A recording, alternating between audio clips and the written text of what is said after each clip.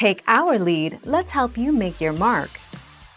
Our goal is your satisfaction. Let us show you the way.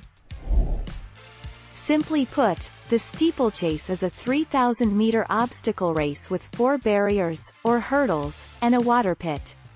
Everyone loves a train wreck, and the water pit is just that. People flock to it when a race starts, hoping to witness a few good crashes.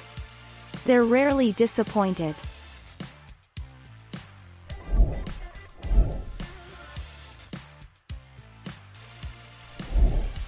Take our lead.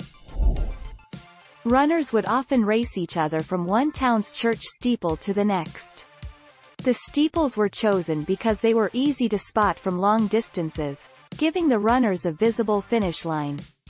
This is why it's called the steeplechase, as the runners were literally chasing each other to church steeples. Thank you for watching. Please subscribe and hit the bell notification.